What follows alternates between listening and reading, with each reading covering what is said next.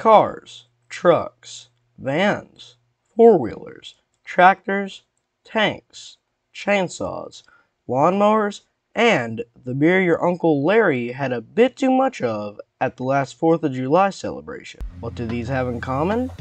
They all have a brand. Let's go back to the cars and trucks for a second. Most likely bought from a well-known and respected brand like Ford, Chevrolet, Toyota, Honda, and much more. Everyone knows these brands, unless, like those living in India, you haven't seen the warm sunlight in 200 years. But there are car brands almost no one has heard of, like the topic of today's video. FF Motors, the least known car brand, according to one slightly sketchy website, is based in Uruguay, the second smallest country in the world, bordered by Brazil and Argentina.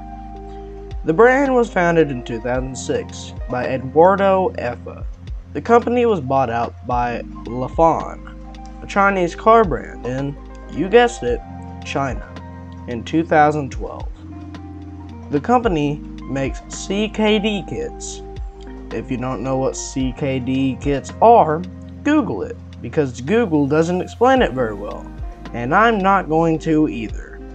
The company makes around $15.2 million a year.